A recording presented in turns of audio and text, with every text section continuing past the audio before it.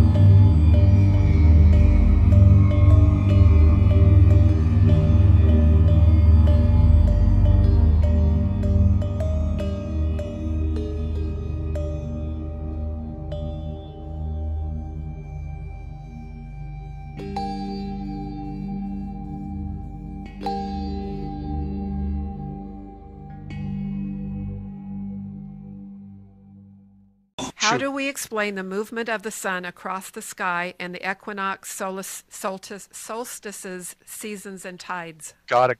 I'll lump it all up in one thing. Okay. Stars, planets, sun, moon. Okay, we'll break it in two sections real quick. Stars and the planets, they are projected. They are not there. They are a beautiful, beautiful image. You can look at them. I encourage people to go out and stare at the stars. They're great. The moon is being projected on. I do not know what the moon is, and a lot of people don't either.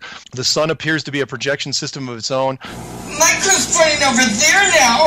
Oh, let's follow that clue. How far away? It could be, as far as I know, a light bulb in a cage. I hate to say it. If the Earth is flat, then where does the heat come from? Is Ah, the sun good even one. hot? Good one. You mean the heat from, most of the temperature is underneath. You can control it. It's all the temperature mechanisms are going to be below us. Yeah, the sun's going to give off some heat, obviously, but no more than, a big light bulb in I know it sounds cheesy, but a big light bulb in a big area, like a terrarium. You can do so much more below than you can above. So the short answer to that, as far as where does the heat come from, I think mostly below with the system. That's how I would do it. Oh, that's giving me a clue. Yeah, I've got a raging clue right now.